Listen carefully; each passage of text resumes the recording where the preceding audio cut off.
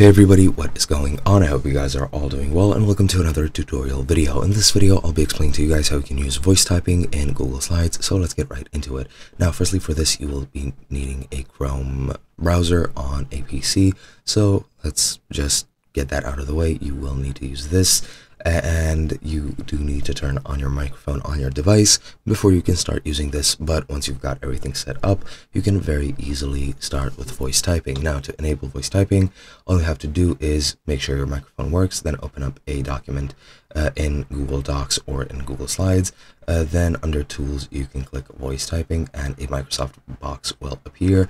And that is basically it. Well, this is for documents. Excuse me, I completely messed this up. But yeah, you check your microphone works, open up the presentation, then click Tools and Voice Type Speaker Notes. Then the speaker notes will be open and a microphone box will appear. Then when you're ready to speak, click the microphone, speak clearly, and add normal volume and pace so that it gets everything. And then when you're done, you just click the microphone again, and that's pretty much it. You can also use voice commands to do several things, for example, adding punctuation, selecting paragraph, italics, or go to the end of the line. Those are just some of the commands which you can use, and as you can see, here's a list of them, and that is pretty much how you use voice typing. Hope you guys enjoyed, and I'll be seeing you guys in another video.